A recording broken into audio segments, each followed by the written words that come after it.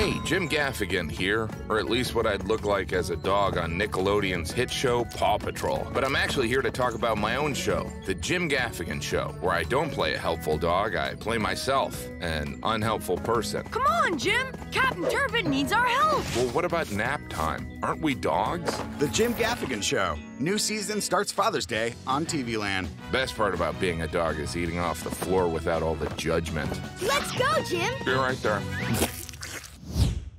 But we smell because we're animals, right? We're just self-cleaning animals. We're like cats. We're like, I know we're supposed to be like apes, but they're picking bugs off each other and eating it. We're like cats. We self-clean, we're grumpy, we're finicky eaters. I don't want to eat that. I don't feel like eating that right now. We like to think we're like dogs. I mean, I wish I was a dog. Dogs are always in a good mood. They're like, what is that, throw up? I'll eat it. I don't care. I'm just happy to be here. Dogs are happy to be anywhere. You ever see a homeless guy with a dog? The dog's like, this isn't that bad. I was begging for food anyway, I mean. But we're more like cats, right? But we can't even be like a cat, because a cat could scratch itself on a stationary object, and we'd be like, that's adorable. But if I scratch myself on a mannequin at Victoria's Secret, they call security. If I'm just like, oh, I got an itch here. Especially if I'm purring, if I'm like, lots of undies around here, huh? And I love animals, and I love animal lovers. My favorite are the people that carry around the dog in a bag. Whenever I see that, I always think, what an adorable way to let us know you're crazy. Because they're crazy. They're carrying around an animal that can walk in a bag. They're not going to the vet, they're shopping. That's okay, but if I carry around a canned ham, I'm a weirdo. It'd be one thing if the dog looked happy, but the dog always has a look on his face like, can you believe I'm sitting in a purse? I was part of Mexican royalty. But I get it, I love dogs, and I think it's cute when people dress their dogs up. But how do you have your dog in a jacket and walk by a homeless person? Sorry, I'd help, but I spent all my money on a coat for my animal that's born with a coat. Try to be a good dad. I got my kids a dog. I rescued a dog. Thank you. Thank you.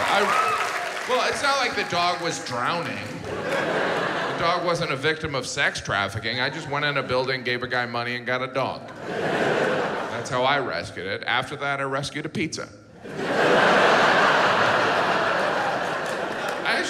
I had to wait to rescue the dog because the dog was in Jamaica. I don't know if it was on vacation.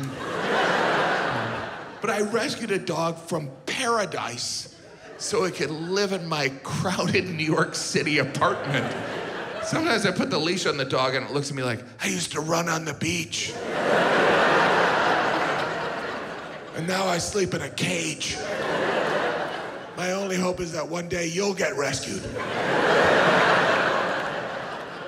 But rescue is the language of today, right? And we mean adoption. Now, people don't even say they own dogs. Now people say they're a dog parent. But I feel like dogs are different from kids. Like, you never hear a parent say, you know, my son had some behavior problems, so we gave him to a friend who had a farm upstate.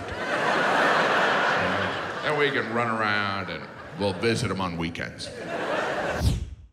Recently, I was invited to a surprise birthday party. It was a surprise birthday party for a dog. That's right, I have friends that are mentally ill. I went, it was in my apartment building, and I needed the material. And to be fair, the dog was surprised.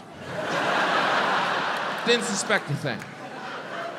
Dog didn't know it was his birthday. The dog didn't know it had a birthday. The dog wasn't sure why people were in the apartment. It was the dog's third birthday, which in dog years doesn't matter.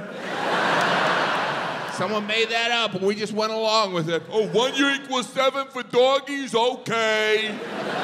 When I see a dog, I'll do math. That's not fulfilling some dog need. You know, there's not a dog sitting in a bar right now going, I'm not 3, I'm 21. I can legally drink. That's not how dogs keep track of time. If you have a dog, you know they don't keep track of time. You've left your home, forgotten something, walked back in, only to be greeted by your dog like you've just returned from war. They're back! It's a miracle! They're back after I don't know how long, because I'm a dog!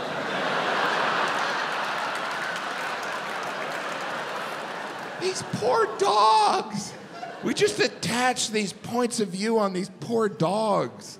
Like dog is man's best friend. How desperate are humans? We're best friends, right? Dog's like, well, aren't we different species? But we're best friends forever.